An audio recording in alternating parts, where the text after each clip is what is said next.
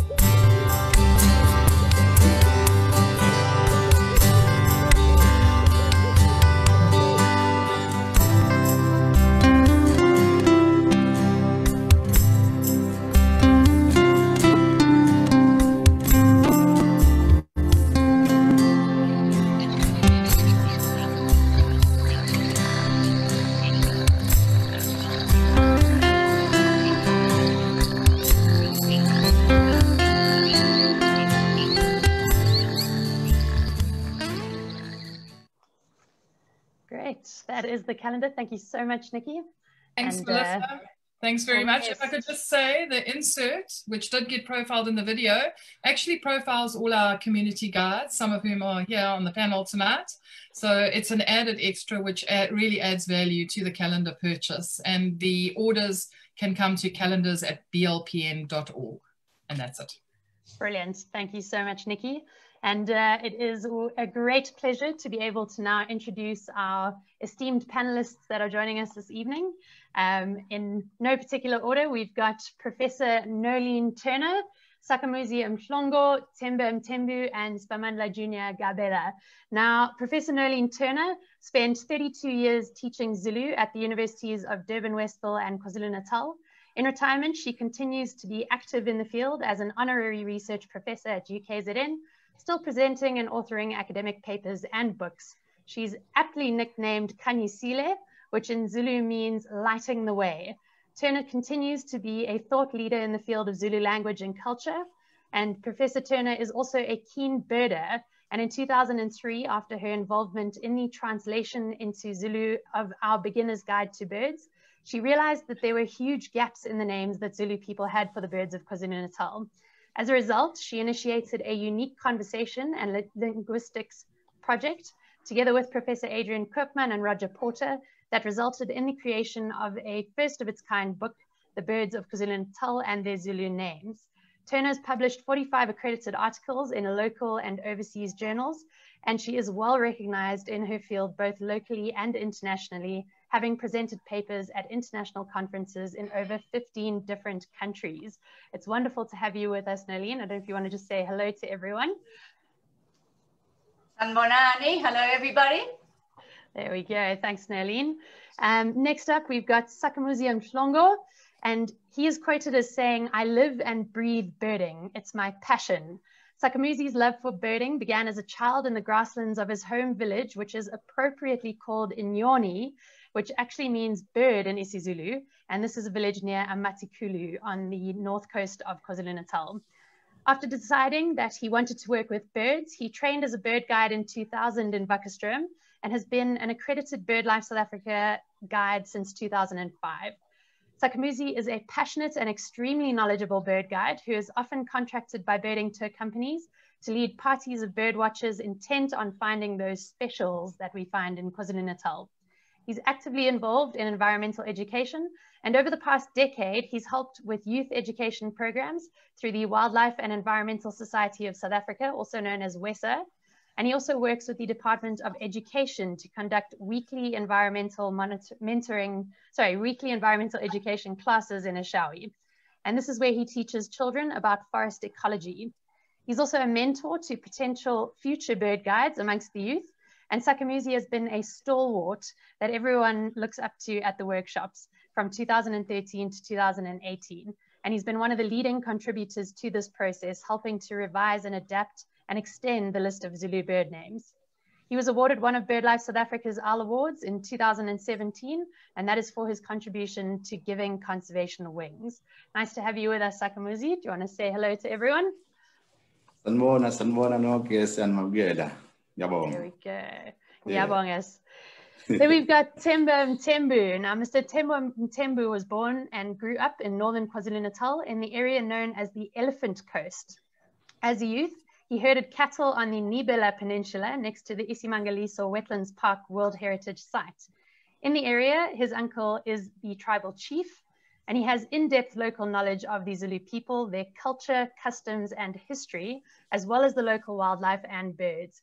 He pursued a career in conservation once he left school and also became an accredited bird guide with BirdLife South Africa in 2001. Between 2002 to 2004, he worked at Ndumo Game Reserve as an environmental educator for the local schools. And from 2006 to 2007, he upgraded his guiding qualifications to an NQF4, which is the highest level, and is now training as a guide in whitewater canoeing as well. A very talented man there, Themba. In 2008, Themba established his own company, Themba's Birding and Eco Tours, and in the same year, he was also accredited as an ambassador for education, training, developing practices, sector education and training authority. And he was contracted by the Tourism World Academy for tourist guide training. And since 2010, Temba has been training local bird guides at the Temba Elephant Park, as well as training guides for the Tourism World Academy. This work was recognized in 2015 when he was the recipient of the National Best Tourist Guide of the Year Award, a dedicated Premier Tourism Award. Over the past 18 years, Temba has dedicated his life to improving the lives of his community and promoting biodiversity and conservation. And to this end, he often helps organize local school meetings to discuss critical environmental issues, including protecting wildlife from poachers and the impact that alien plant species have on our biodiversity. He's currently working on the Birding for Sustainable Living project, where he has convinced 5 local homesteads to turn their back gardens into bird-friendly areas.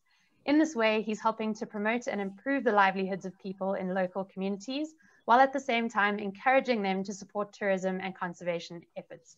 Mr. Ntembu played a highly constructive role in this project with his creativity and thought of ideas at all of the workshops that were held. Thanks for joining us, Temba. Do you want to greet to everybody? Hi, Sanbonani. Very pleased to meet you all. Thanks so much, Temba. And last but definitely not least, Mr. Junior Gabela. He grew up on the banks of the Amatkulu estuary in KwaZulu-Natal, and his infectious enthusiasm, pleasant and friendly nature, his wealth of knowledge and drive to share his ornithological passion are standout qualities of his business, Birding in KwaZulu-Natal with Junior Gabela.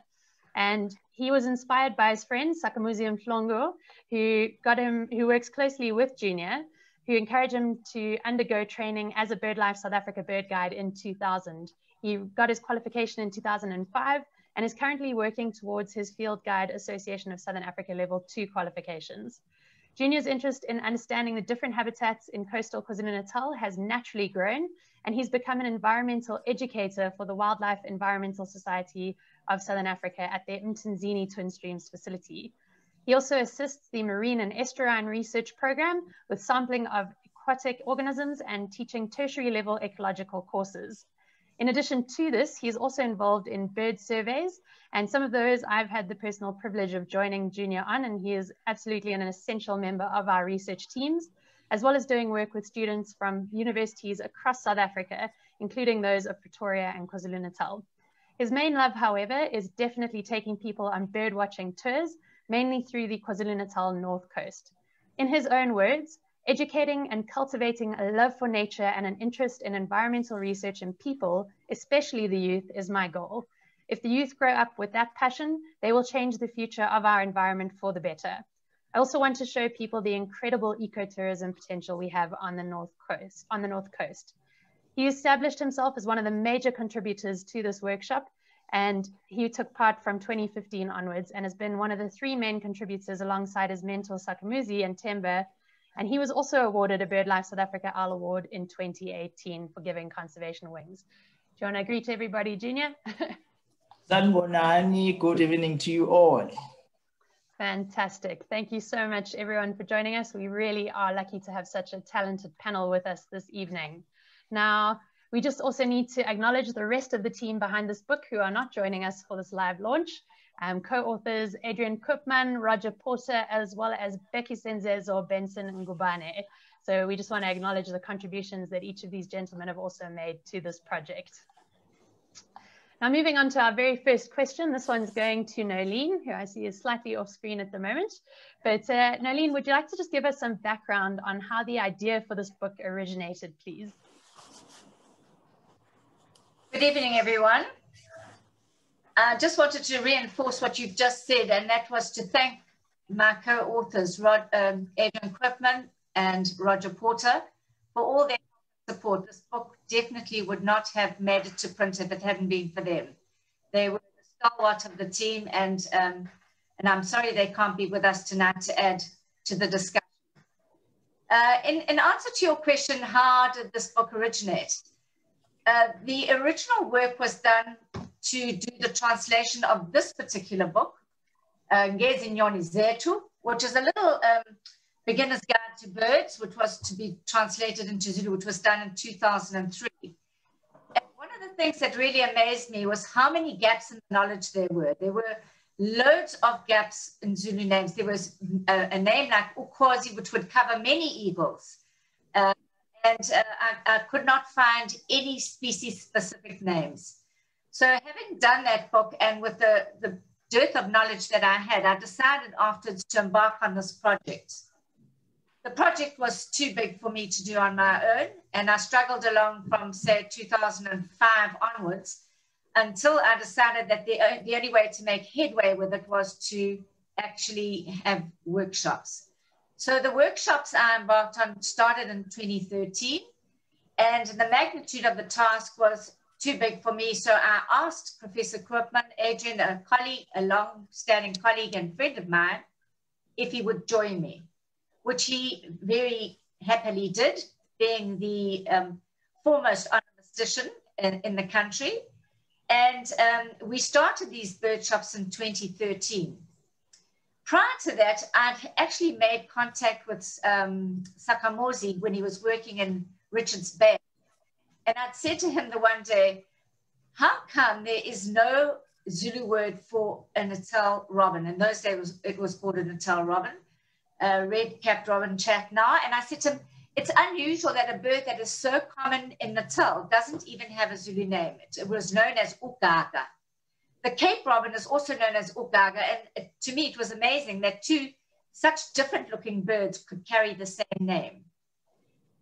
And he said to me on that day, and it was a long, long time ago, and I'll never forget it, he said to me, I also think it's strange. A bird like that should have its own individual name, and if I was to give it a name, I would call it Inkonstini. And that was what flared my interest in this project, because Inkonstini is a concertina, as you may hear from the Zulu, kind of Zulu version. And there's no better way of describing the Natal robin than calling it a concertina, the amount of sounds that it can produce. So basically, that is how the idea of this book originated back from then. And maybe it was actually the Natal robin that generated the idea of doing these projects. Fantastic. And Saki, I can see you smiling there as Noleen's telling this story. I'm sure that memory holds with you too. Exactly. Fantastic. Then Noleen, you obviously had this, a few sort of iterations of these manuscripts. How did you go about finding a publisher in Jacana Media and Roberts to really bring this book as it is today and we're launching? When we had got stuck into these workshops and we realized that we needed an ornithologist and a scientist to join us, we invited Roger Porter, who was extremely excited about the idea that there should be customs and culture backing the names of these birds. And once we had got 7/8 of the way through this manuscript, he suggested that we show the manuscript to Hugh Chittenden, who was the chairman of the John Voelcker Bird Book Fund. He was immediately interested when he saw the manuscript, which we are most grateful for, because it was Hugh that has so graciously contributed all the beautiful pictures that you find in this book, together with other photographers who so selflessly just donated their pictures, and we haven't had to pay for them. Otherwise, we could never have afforded to produce a quality book of this nature. So once the John Voelcker Bird Book Foundation came on board, we contacted Hugh, and through Roger, we sourced other photographs through Ingrid, his wife, who's also the renowned artist of the Roberts Bird Book. And the rest, as we say, is history. They've managed to put together this marvelous book, which Guy Upfold so skillfully crafted together as the guy who did the design of the book. Absolutely. And I think something that really stood out for me in this book when I was fortunate enough to receive my advanced copy was that what you've done at the beginning is really document how you went about creating this book with this whole workshop process. And I remember you saying to me when we were having our initial meetings that what this has really done is laid down a foundation for other Indigenous knowledge systems to come into the ornithological world and start laying down a foundation for other languages to create similar products for the different language groups we have here in Africa. Would you like to just elaborate a little bit more on how the sort of workshop process went down in the development of this book, please? Sure. Well, we really hope that this will be a blueprint for all other indigenous languages, not only in Africa, but actually internationally. Because the way linguistically this book has been laid out is so that any other person or any other language who wants to develop their vernacular for their regional birds, that all they really need to do is follow this particular blueprint. And when we did these workshops, we wanted to find out and identify and record existing vernacular names for all the birds found in our KwaZulu-Natal region. We wanted to select one commonly used name for each species. So where you had ukhozi being the one word that you had for a number of different eagles, we wanted to develop it so you get ukhozi olumnyama for the Vero's eagle, and ukhozi olumidwa for the African hawk eagle. We wanted to distinguish them. What made them different from just being ukhozi? They are eagles, but they are different kinds of eagles. We wanted to reassign names where necessary. For example, unongo for the brown-hooded kingfisher. We made the genus name Indwazela for looking motionless at something when they're waiting for prey to come along.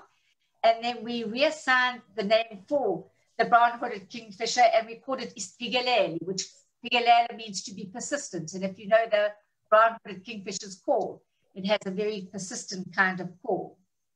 And the last part of the workshop was coining and creating new names where none had existed before. And I'm going to leave it to the guides to elaborate on that process, because that was the most creative process of all. And if you know anything about Zulu culture and Zulu heritage, Zulu people are basically poets. They have lived orally and spoken orally and recorded messages orally for hundreds of years, and writing only came into existence for them in 1905. So everything that they had to record was buried in their memory. So they have a very creative way of recalling things. They have to rely on poetic techniques. And when you hear the names of these birds, they really are poetic. They have so many aspects to them and metaphorical links to them. And I'm going to ask the guides as they go through, we've got a couple of pages where we can pick up specific birds and show you how the naming process went. But it basically was putting people around a table, groups, 3 groups or 5 or 6 guides at a time, and showing up the pictures from the Roberts multimedia, discussing the breeding habits, discussing the appearance, discussing the call, discussing the behavior of the birds, and then deciding which particular aspect we wanted to focus on. So that, and once we had everybody commonly agreed with the process and the name that we'd chosen, we would record it and move on to the next bird. So that, I think, is as much time as I'm going to take up of yours. And I think if you want to pass the questions over to the guides now, they can explain a little bit more about the process. Absolutely, absolutely. And I think we're going to kick off firstly with Themba. And thank you very much, Noleen, just for laying down the background on how that book really came about. And Themba, this one's for you. And I'd like you to just elaborate a little bit on how you see this bird field guide assisting you in your work. We know you're very involved in a lot of education initiatives and training initiatives. How are you going to use this book going forward? Well, thank you very much for the opportunity. Indeed, I can just say it without hesitation that the book has been vitally important, and I can foresee the success of the book already from my environmental education program that I'm already running with the schools. Yeah, I can already see this is taking an incredible positive effect. Already the people I'm from, my bird club in St. Lucia, a lot of the people, they're already interested to buy some of the books. So already I have already ordered a few copies that I hope to bring back home with. So I think the book is so unique in the fact that it will obviously help our time-honored custom, you know, to avoid the danger of disappearing, because it's so descriptive. When I started to work in the project, this is what I like. I might have seen so many books written and trying to explain the Zulu birds in English and English and Zulu. But you see this one, as Prof. Noleen have said, is quite very, very descriptive. And this is what you want back into the language. It's seriously helping to boost the language and also help it from disappearing. So my little ones, that's the only way, because you better start out from early years of life, of course, if you want to ensure that people get to contribute into any environmental conservation. So I feel like it's going to help them when they could be able to get the names, which is more descriptive into what they can easily follow. The fact that it is written in Zulu, I feel like it's very descriptive, and it will be positive for them. Absolutely, and I'd like you to elaborate a little bit more on that. If we have a look at how the book, you mentioned that it's really enriching that Zulu language, and we've obviously brought in a lot of Zulu cultural heritage into some of these names, and through that workshop process, all of you have had input in trying to link a lot of the Zulu culture with how these different bird names have been developed. And I love the name of the African finfoot, which is directly translated to one who paddles water, Igwedlamanzi. So that's an example. Are there any other ones that you'd like to talk a little bit more about? Well, there's quite a few indeed. There's quite a few indeed. If you can just look at Ontloia. Ontloia, it's a yellow-billed kite, right? So the local people, like, when the kid is about to, he obviously lose, he's about to grow up the new tooth, and he then loses the older one, the older tooth. And then the new one obviously will have to grow. And you see, parents have got to sing that Ntloye, Tata Lili Zinyolami, and give me the new one. Tata Lili Zinyolami El Dala Ungipe Elisha, which means that Ntloye, or yellow-billed kite, take this old tooth of mine and try to replace it with a new one. And this only happens at a time when Ntloye reaches us in South Africa, which is probably around August. Right. But also more interesting about Ontloye is that we have also to look at the kind of a lily, which is called Scadoxis. By that time, the name of Ontloye is just very linked to that, which is probably the same time the lily just comes out in August. We're struggling with a little bit of few names, as Noleen suggested. We're hoping to coin up some of the names based on the behavior. If you add the birds like Intolbanchi, which is a squawk heron, it's just only orally named. We haven't just got the right name for that, and we feel like we should have the right names for those birds. And the other very nice name, I'm not going to say them all, but specifically those that will always touch you. You just look at a long-tailed weatherbird, right? It's got a very, very long tail. And in Zulu, it just says, there's a proverb which says, Ujojo umingoti lwakhe, which means that a man is just sticking on his own belief. And that's quite very descriptive of the structure of the bird, the way how it looks like with its long dangling tail at the time. Thank you.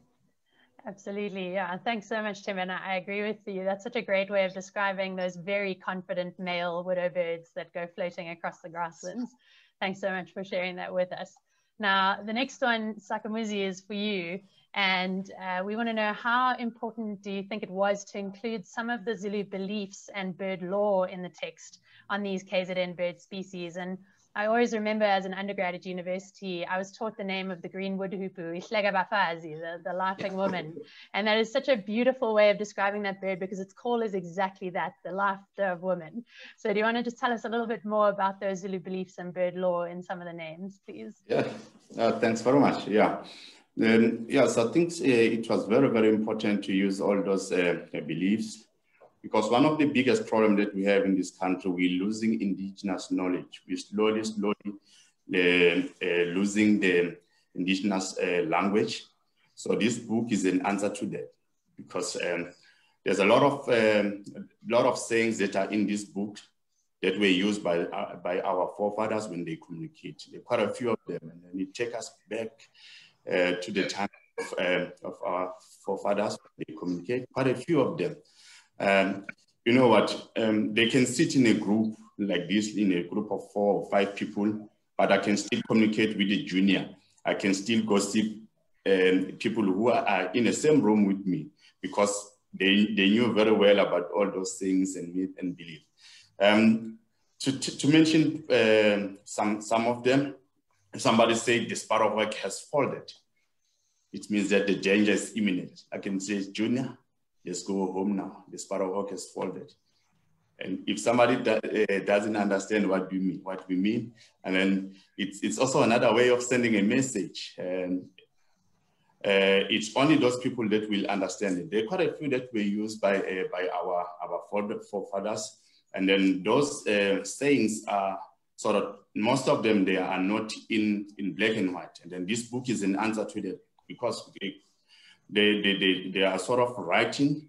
Our generation will learn about it. We will never forget about all of those things. And then if somebody say, "Go away, my dad," they will pull out the feathers. And then if you know that if you're doing something wrong and your parents say that, and you'll never do it again. And then those kind of things, it's so important that we keep them. It's so important that our generation know about those things. This book is very, very unique, because it doesn't only talk about the names of the book. There's some stories, there's some beliefs that are written in this book. There are quite a few some other beliefs that we have. Some of people, they know that we also believe that. The owl brings some bad spirit. That does not mean that we must kill the owls. It's only the special people who are allowed to chase away the bad spirit by not touching the owl, not killing the owls. Those are the things that this book also reminds how the forefathers used to do things in the right way, in a correct way. It was very, very important that all those things, because slowly things are changing, people are forgetting things. And then it also reminds us that even our forefathers, they also look at the bird's behavior very, very close. It doesn't start with Temba or Junior or myself to look at birds. Because of these sayings are very, very old. It shows that it has given us a confidence. Even our fathers, they were also into conservation. They also rely on these birds when they came back from migration. And then birds like red-chested cuckoo, which we call it Voelcker. If you turn the clock back, there was nothing. There was no calendar. There was no TV that remind people what times of the year it is. And then they rely on those birds when they migrate back, and then start planting their crops. And then that also shows that even our forefathers, they were also very careful. They were also look at the migration of birds. And then people these days, they're forgetting how does people know it's springs? How do people know that it's summer? It's because of these birds. And then there's a lot of these sayings that are in these books that also remind us that's how our forefathers used to live in older days. That's how our forefathers used to communicate in the older days. And then I'll say this is one of the unique bird books that's not only talk about the names, but also talk about the stories that also remind us about where we came from. Yeah.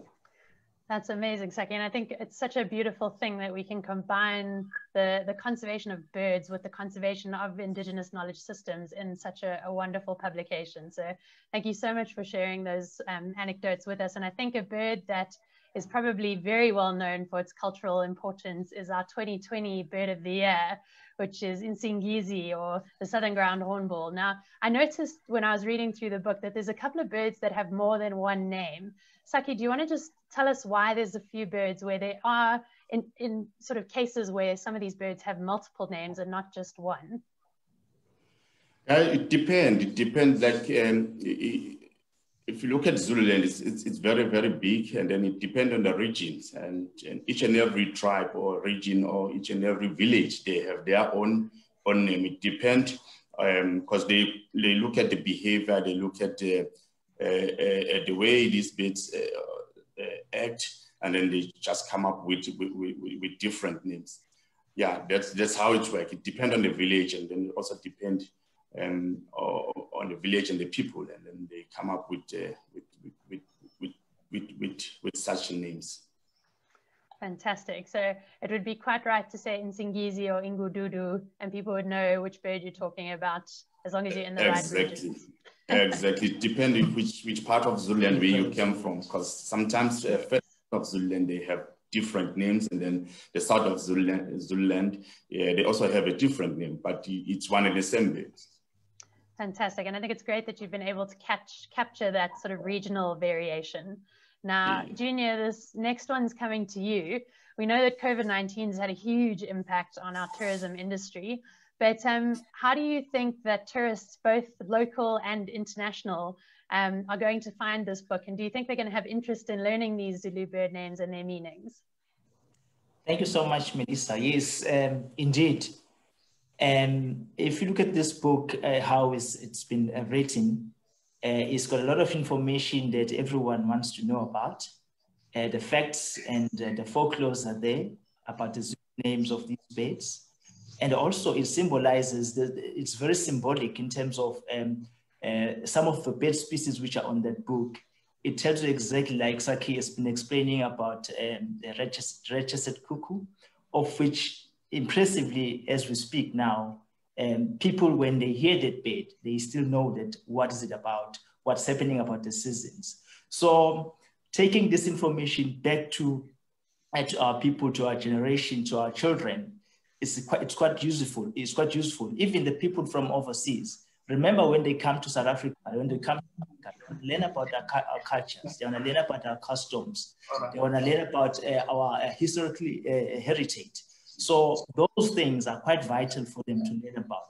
So this book for them, and also for us as well, because it seems as if most of our children, when they move to the cities, it seems as if they've lost quite a bit of information about our Zulu names of birds. So having this information and take this information back to our families and also to the people who are visiting our continent, it's going to be useful. It's like we are marketing our continent, and also it gives some sort of an identity as a Zulu nation. And also we need to know that we are the nation that has got so proud about the culture and the beliefs and everything. So having that information a little bit of away from us, it's going to be a problem for the future generation.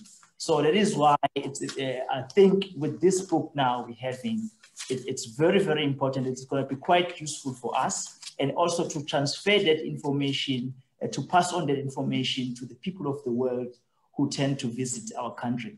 So I think looking at this information now that we have, we can be able to use, we can be able to conquer, we'll be able to revive our culture and also our beliefs when it comes to the nations.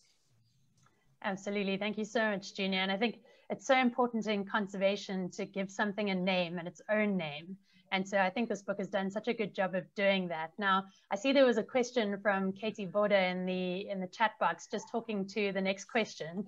So I hope, Katie, that this will answer your question. But we know that this publication is largely based in English, and obviously it does then translate all of the Zulu names into English. Junior, do you think that there's a need to take this book and actually translate the entire thing into isiZulu? Yes, as I said earlier on, there is a lot of things that have contributed to that, losing that kind of information, because when we talk about things like a socio-economic impact has played a huge influence, because when people tend to move to the cities, they expose themselves to the different lifestyle, and then they tend to meet up with different people. At the same time, they lose a little bit of a culture. So having this book translated in Zulu and taking that information back to our generations, back to our families, it would help a lot in terms of getting that knowledge viable to our families and instilling that culture which has been lost for years. So I think this book now, getting more people like Zulu people would be worthwhile for them to get that information in order to keep that culture going in our children and in our generations as well. Absolutely, and it's such a danger with our global society. We're all sort of converging into one beast. It's great that we can capture those unique Zulu aspects in this book. And yeah, I hope that it will. Yes, Noleen, go for it. Can I come in there just for a minute? Just to say that with a heads up to the book being translated into Zulu, I've actually been working on that and it's just about completed. Brilliant. So I've been working with a translator to translate the book entirely into Zulu. And the next step, obviously, is to find a publisher, because I think this really needs to go into the schools and into the vernacular so children at a young age can learn the names of the birds in their own vernacular languages before they learn it in a foreign language. That would have great impact, I think. Absolutely, and that's wonderful to hear that you are ahead of the game there, Noleen. Brilliant. And we look forward to that completely isiZulu publication coming out in the future.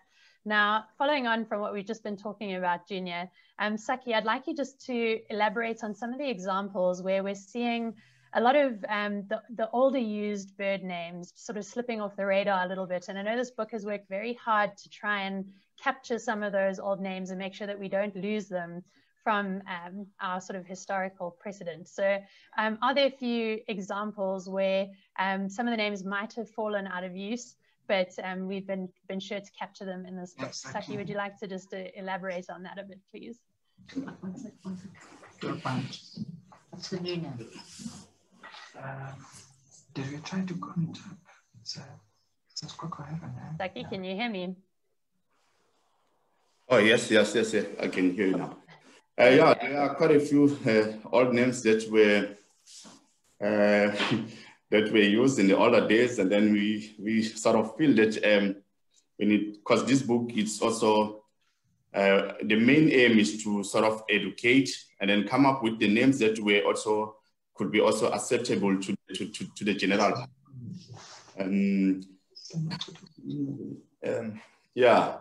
There were quite a few of them that we didn't include while we were, names like Intoni Yamazi, we didn't put them on this book. Because because of the meaning. The meaning is too sort of embarrassing. Okay. We try to find another way of we look at the behavior, we look at the habit, and then we come up with the new name. You know? Yeah. Fantastic. I don't know, Junior, Temba, would any of you like to add to that? Sorry, Noleen, you guys are on mute there.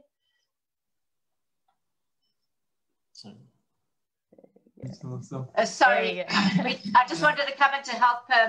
I can see Sakaposi is very embarrassed about that, saying those words. But amongst the Zulus, it's very, very difficult to say anything that's connected with genitals. It's just not polite behavior. And so what he was the example of there was the malachite kingfisher used to be known as Inhlunu Yamanzi, which means the vagina of the water, because it used to fly so low to the water, it used to drag its lower parts just about into the water. It was so close to the water. And we all decided at these workshops that it was just, some people found it quite vulgar. So they've asked for it to have a more sort of acceptable name. And that's why the name has now changed to something else, to save people having to say the words that are not acceptable. Okay. But also to add to that, there's some of you guys who remember the Skoko heron, right? We had to find a name like Idol Banchi for the Skoko heron. But now we looked at that and it was not very descriptive, because the other skillful thing we've been trying to do here, which was never tried before, was to try and coin these birds' names from generic to species. So now they can what you can just call as their surname as well as their species. So we had to say Umakutom Shop, okay? Mhlophe means white. Matuta then is just a generic. And then, yeah. Yeah, Matuta is a nice name, meaning you see the way how they sit. I mean, it's most of the characteristic herons hunting method. They just sit like quietly still, making sure that they would be able, I mean, they should not be easily be detected or identified by their prey. So the fish and frogs can just swim close by them. And like a thorny lens, they have close into action to catch anything like frog and fish close to their feet. So this is one of their skillful, most of those herons family, they've got to be given like matuta, which is a characteristic method of hunting where they can just sit like very still and quiet. Fantastic. Thank you so much, Timber, and thanks, Saki, for your earlier answer as well. So the next one, Junior, is for you. And we were obviously talking about a lot of these younger Zulus moving into more urban areas and starting to lose contact with a lot of those Zulu names of the birds in particular. So I've put on 3 on the screen here. And would you like to just tell us a little bit about your experience with how well known are the bird names among general Zulus? Are they aware of their birds? I know when I sort of move around Johannesburg and I run into people, they'll know a dove or a pigeon or maybe even a heron. But if I talk about a purple heron or a squacco heron, they're not going to know necessarily what I'm talking about. Have you had a similar experience moving through the Zulu regions as well? Yes. What I would say, if I can tell you a little bit of a background in like environmental education, I started since 2005 to educate children about the environment. I've joined quite a few organizations. I've worked for Wildlife Society. And then fortunately, I met Nicolette and Professor Forbes in 2013. And I've been able to engage with different grades in all the provinces, because we used to get students coming from all over the country. So what happened, if I can, particularly the Zulus who are coming from the province.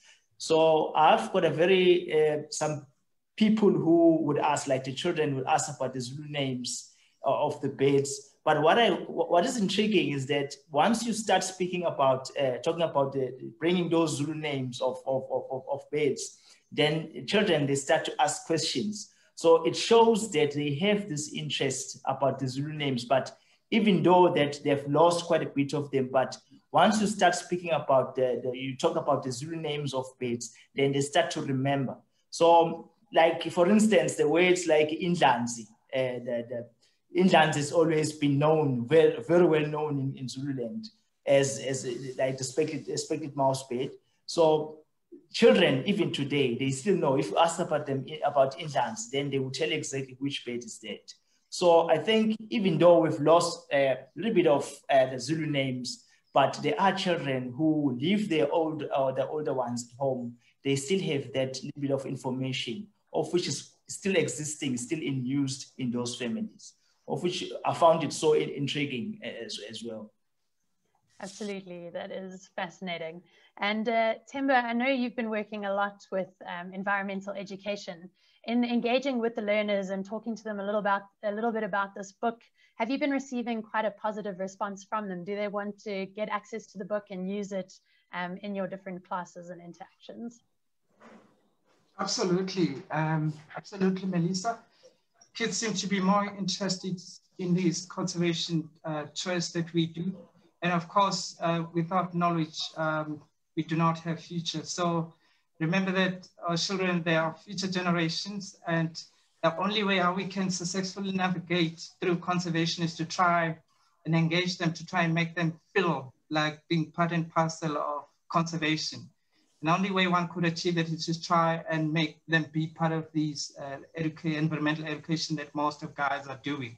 Yeah, maybe in future we will just make sure that we have got much more healthy-minded generation when it comes to conservation. So the response, shortly, is quite amazingly high. I can say that kids and teachers, they're very positive to participate. And obviously with new books like this, which describe most of these Zulu knowledge of birds and animals into their language, that should be very, very interesting for them. Absolutely, and I think it's such a privilege to be able to influence young minds, and I think the work that all of you do with young children in South Africa is just wonderful, and you never know when you're going to spark that future conservationist in a young person. So a huge congratulations to all of you for the work that you do with our youth, and please keep it up, and I'm glad that this book is going to be a wonderful addition to what you guys are teaching them. Now, we said we were going to have a look at some of the books. So this page, I think I'm going to ask Saki to have a look at. It's our gannets, cormorants, and darters. Saki, do you want to pick one of the species on these pages and just talk a little bit about the development of the name of one of these birds and what the name is and how you guys got to it, please? Yeah, it wasn't easy. It was a difficult task for us to come up with the names because normally we only have the family names. So we have to sit down and discuss and look at the behavior, look at the how the bird, look at the colors, look at how it hunts, look at all those smaller things, and then eventually we sort of come up with the names. If you look at this one, quite a few birds in there, and then if you look at one there on the left, the shapes, you might think that it's a snake that is eating the fish, and then that's what also we sit down as a group, and then we said, this one, we're gonna call it Inyog. And then Inyog. And then this is an African darter. If you look at the shape, it's got a long neck. The way it hunts, the way it swims, you might even confuse it with the snakes. And then that's what we as a group decided. Yeah, that's how we come up with some few names. There was a lot of argument. There was a lot of talk about the groups. Sometimes it took about an hour to come up with the name, but eventually we all agreed on different names. But what helped us, it's the way birds behave. It's the shape of the birds. It's the colors of the bird. It's how it's a shape. It's just things that we always consider when we identify the birds, and then eventually we come up with these different names. Yeah, in addition to that, if you look at, obviously, when you watch these birds, the darters, when you see them sticking out their head, the shape is red, it looks exactly like a snake. So that combination of two things, a snake and a bird, which is very striking. When you see these birds, obviously you see that it's a snake. But another one there on top will be the Cape Gannet. The naming is based on how these birds hunt. Obviously, these are oceanic birds. They don't come offshore. But when you look at them far in distance, miles away, the way they hunt, the way that arrow shape, when they go down diving into the water during hunting time, it tells exactly about its Ibaman's. That's how it dives down into the water. Exactly, it's very well translated. Absolutely, yeah. Thank you for that, Junior. I think it's a brilliant name, and I love how descriptive these names are. I think I'm going to have to switch over to some of these Zulu names. They're far more descriptive than the English ones. Thanks for sharing those two with us. Okay, another group of birds is sticking with the water birds here. But Junior, do you want to also just elaborate on some of the terns and the skua, please? Is there anyone that stands out for you? Yes, awesome. If you look at the top one, the Arctic tern, and then we also basically we sit down and talk and discuss, and then eventually we agreed on the name in Tsugagud. The names came from the distance, where the distance where these birds fly, and also there's quite a few things this bird can eat while it's flying, can also fly while it's also sleeping. There are quite a few things that we sit down and discuss about this bird, and then we come up with a name called Insuagucho, which means that this bird comes from far away. Fantastic. Tembo, do you want to talk to any of the other birds on that page there, please? Yeah, I'm trying to check. Yeah, yeah, this cool. Yeah, I got MPC Yolwandle. Remember MPC, they're scavengers, right? Yeah, so they're like hyenas. They will just, you know, detect the leftover from other animals. So we came about, we had to look around some of the birds, their skillful behavior of hunting and how they just do it in the wild naturally. And then we have to come up with these names. Fantastic. Thanks, Timber. And then I know the area that you guide in the most is famous for its twin spots. Would you like to tell us a little bit about those twin spots, please, Timber? Absolutely, yeah. Let me talk a little bit about the one on the bottom left, the pink-throated twin spot. It's such a beautiful male twin spot there. Nice picture. The Latin name is Hypagos margaritatus. It's for those who might have taken interest in the Latin name, you will remember it all from the Greek myth about the multi-eyed serpent. So if you check the bottom of the bird, it is decorated with 100 eyes, beautiful eyes underneath. Now, the Zulu names for it is called Umagumejana. Okay, my mom is also Umagumede, is from the Gumede tribes anyway. So that's why I should know this one better. But Umagumejana means the Gumede little girl, beautiful little girl as this twin spot is. She used to be quite crafty with her beads. So yeah, so that's how the bird got his name about Umagumejana. Because she used to weave beautiful beads, of course. That's how she got that name from. So this is one of the birds, as you said, in the dry sand forest where I live, around Tembe Elephant Park. So I have got a lot of kids to be exposed to it, a lot of homesteads to be exposed to the birds like this. And the only way one has to do that, I had to ask those local homesteads to plant beautiful trees in their garden, not like serious big trees, but your stripes like your Cape honeysuckle or Tecomora capensis, that's how they call them. Those stay beautiful as stripes with beautiful orange pear-shaped flowers. They will collect nectars and juice. And these birds, like sunbirds and many others, they will love them. So I have to encourage these locals to try and start, you know, attracting these birds into their gardens. Because remember, with the local people, you always have to paint the value of tourism, of conservation. Why do you want them not to shoot the birds? Like I grew up shooting birds. You have to find some ways to make it sustainable. So my bidding for sustainable living program in Tembe Elephant Park is more about people attracting birds into their garden by planting very, very bird attractive stuff within their garden. So they will be able to attract the visitors when they're visiting the nearby reserves. They can just come and pay them the visit and do a bit of bedding. And this way, those local communities, you start generating a bit of income because it's quite very unfair. I mean, you've got all those people neighboring the parks and they cannot appreciate conservation if not being made to be part of conservation. So you see, those are another ways how I'm trying hard to be a mediator, trying hard to play my part, to say to people, yeah, but you can't just look at birds as birds. They have got more value onto them. And I am, of course, a living example of this, including all those guides out there. So the people slowly, they are more likely to believe your story, at least if you have got something to work out and support it with. Yeah, but these programs, they seriously need a lot of support if it is possible.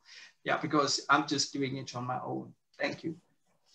Absolutely. Thanks, Tim. And I think it's such an important point that you make. Everyone in their own right can do something for conservation, as simple as planting good indigenous flora in your garden and attracting more birds. That can make such a huge difference to our birds. So thank you for sharing that work and sharing the name of that amazing bird. Now, we've just gone 8 o'clock, so I'm conscious of the time. But Noleen, can you just elaborate a little bit on where people can get their hands on this amazing book? I see quite a few people are asking where they can get their copies from, please. Sure. I've just been made aware by Jacana that they are actually distributing the book through Loot. So you can go online and order the book through Loot. I have the link, which I can send to you if you want to put it out for people. But the price of the book is really reasonable. They've given quite a considerable discount through Loot. So that's one way you can order the book and then it gets to your home. I myself have a number of books that Jacana had sent me, so I'm able to distribute them in my area. But for people outside the area, they perhaps will want to look at buying it online. Fantastic. Or directly from Jacana, yeah. Yeah, everyone who is signed into the webinar this evening, when you exit the webinar, you will be directed to that Loot link. So as you exit, your internet browser should take you straight to the order form for the book if you would like to get a copy of your own. Now, we have been very kindly donated a single copy for a lucky listener this evening, and our prize winner this evening is going to be Sianda Sibia. So congratulations, Sianda, and thank you for tuning in. I'll be in touch with you after the webinar just to arrange delivery of that prize to you. So thank you so much for tuning in, and really great that we can get a copy of that to you. Now, I see we do have a couple of questions, and I am aware of time, so I think we're going to cut it to about 10 minutes for questions so that we don't take up everyone's evenings. But in the question and answer box, I see we've got a question from Eleanor Mary Cadell saying, the names you give information about the bird's behavior in poetic fashion, which is absolutely fascinating.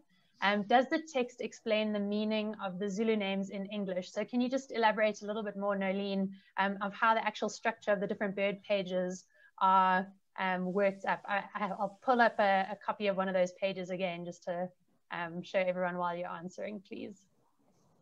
Yes, in fact, every page has, well, not every section of birds has a generic name, but most, we tried where we could to put the generic name for the group of birds, and then expanded on that. So each bird has a species-specific name, and the species-specific name is given the Zulu derivation. So, for example, Ndwazela would be given to the kingfishers, and that would be because Ndwazela is the way of sitting and looking, steering straight ahead. And then we give individual names, species-specific names, for example, Uzangozolo or Pigeleli, where it comes from the bird's call. So Pigeleli to be persistent. So every single name is given those derivation and the meaning. Fantastic, thanks, Noleen. I see we've also got distribution maps there as well, which will be nice for everyone to see. We've also got a question from Penny Abbott. Now, I know that some of the guys mentioned the belief in owls, and she says, this is so interesting. It would seem that the traditional law is lost in the cities. How do we sort out this spread of knowledge so that we can improve these environmental education programs in our cities as well, to try and help bring that knowledge to the urban dwellers? And Junior, I don't know if you want to speak to this a little bit more as to how we get our urban dwellers to really buy into this conservation initiative, please. I think the only way to get this message across is to do more of environmental education in the urban areas, engaging with the children out there. But the only challenge would be how are we going to have an access to those schools? Because you find out that in most cases, when you get out, when you want to have like sort of an excursion with children, most of the schools, they can't actually afford to get out and also to learn about our birds. So one of the problems is that is people, the children, they can't afford. Some of the schools, they can't afford to actually sponsor or to support their children in order to get out to learn about the environment. So it's one of the problems now. The big challenge would be how do we access those schools, and how do we go around and get the funding for them so that they can be able to access that information. So for us, we are available anytime to go and help wherever we need it. But the challenge would be like the traveling for the children. They need to get out. So you can't, some of the work, you can't actually go and do the indoors. You have to get out with the children so that they can be able to get information outside. So that's going to be the challenge, but we are available anytime to assist. but we are still looking at the ways how we're going to go through with this. But I also think, time being, if these books, because this is a book that learners, especially the Zulu speaking people, they can read and understand it very well. It can be, if it can be available in their school, so that learners, they can also learn about these things that we are talking about. I think for so many years, the Black people, they were sort of not that much involved in conserving birds and their habitat, not that because they didn't want it, but because there's not a lot of information that is written in their language that they can understand. Now that we have these books, if we can maybe find somebody who is willing to do the sponsor some certain school and buy these schools and be available in this in these township schools or in these local schools. Yeah. Thanks, Sagi. And I think that that's such an important point, and maybe a good call to action for any of our listeners who would be willing to maybe sponsor a book to a few of the schools. It would be wonderful to see this distributed broadly. Noleen, yes. Melissa, can I just make a quick point about that that particular point? Umadletjana is the African Scops owl. It had two names, Umadletjana and Umloy. Now, one of the things that we tried to do in this workshop process is to discourage the use of names that have negative connotations for birds, because that's one of the problems. Umloy refers to somebody, a witch or a sorcerer, and this name was formerly given to the African Scops owl. And we tried to encourage the name of Umadletjana, which means small little ears. It has a much more positive connotation to it, and we want to get rid of the negative connotations which carry vision of owls being witches' familiars and that type of thing, and reverse that kind of folklore with positivity. So those kind of projects we are also working with our bird guides on in their education programs. Absolutely, that's wonderful, Noleen. And I see some people are quite keen to sponsor. I think if anyone is interested in helping sponsor a few copies, you're welcome to, Noleen, can I give them your email just to, sure. to contact? No problem. So that'll be turnerin@ukzn.ac.za if you'd like to get in touch and look at sponsoring those copies. I see we're almost out of time, but really just from my side, thank you to Jacana Media, to the John Voelcker Bird Book Fund, as well as BirdLife South Africa for making tonight's event possible. I've really, really enjoyed engaging with all of you. Temba, you hiding off of screen there, but lovely to have all of you together. Noleen and Temba can just squeeze in there together. Thank you so much, Noleen, Temba, Sakamuzi, Junior, Ngiyabonga. It's been an absolute pleasure hosting this event with all of you. And I hope that everybody has a great evening further. And if there are any more questions, you're welcome to drop us an email at conversations@birdlife.org.za, and we'll pass those on to our authors tonight. Thank you all so much for joining us. Good night to everyone, and enjoy the rest of your evening. Cheers. Thank you so much. Thanks, Melissa. Thanks, Nikki. Cheers. Bye-bye. Bye.